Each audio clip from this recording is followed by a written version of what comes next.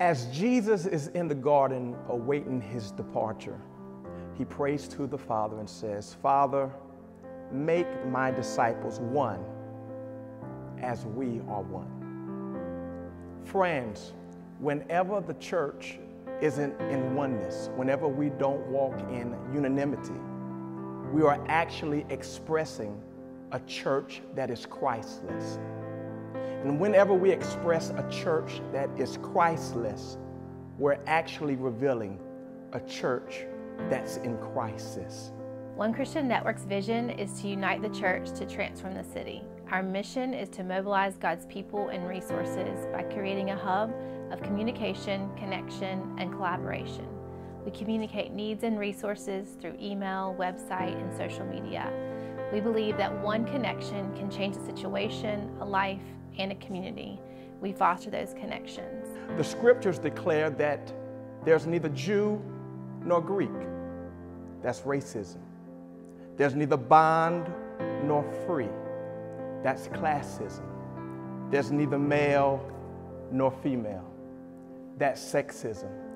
For we're all one in Christ Jesus. We help build deep relationships across racial and denominational lines in order to work together for the flourishing of our city.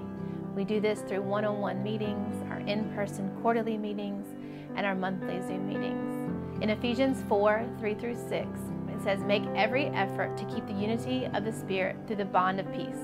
There is one body, one Spirit, just as you were called to one hope when you were called. One Lord, one faith, one baptism, one God and the Father of all, who is over all and through all and in all. I've been a part of One Christian Network for 2 years now, and what I have noticed that they work as one body, just like Romans 12:5 says. We're not to work as separate churches, we're to come together and really fill out the needs of our community.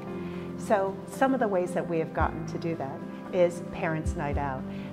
There were 7 churches that came together to provide an amazing time for these mothers that many of them don't have homes or not desirable surroundings, and they're raising their babies. And so it was wonderful to see how we could be there for them in their time of need. Another one is a prayer tent. We had 7 churches come together for that. And we not only ministered to one another, but everyone who came to visit. It was something that is unbelievable. Thank you for investing in One Christian Network and making our county, our region, and our state and the surrounding areas a better place for people just like you and me. We invite you to be a part of what God is doing in the city through One Christian Network.